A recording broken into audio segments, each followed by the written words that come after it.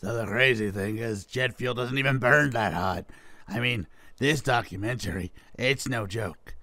They did their fucking research, but the craziest part of it is what happened to Building 7. Oh, thank God. Flay! Flay, come in here! What? I'm busy. No, you're not. You're never busy. Okay, guys, I was gonna let it go, but if you really want to do this, look, I know. You're having a party Saturday and didn't invite me. I get it. You don't want me around. Flay, wait a minute. Didn't Will give you your... You guys are all hanging out, having a great time, and suddenly old Flay walks in and the girls turn around like, what?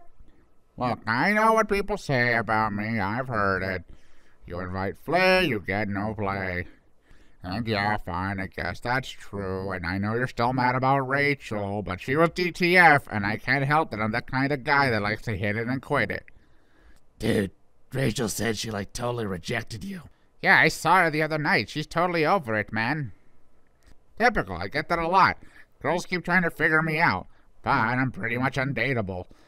And then they try to lock me down, but even I don't know where I'm going to be tomorrow. Because at the end of the day, when it comes to me, you can only count on two things.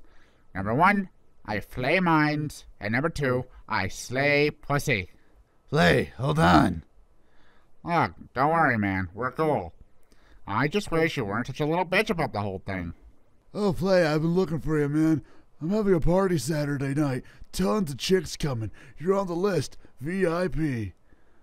I wish you told me sooner. Big plans that night. Gonna be knee-deep in sluts. Thanks for thinking of me. You're a stand-up guy, Will. Well, I'd love to stay, guys, but I gotta flay. Anyways, there's this other conspiracy says the whole thing could have been done with, get this, holograms.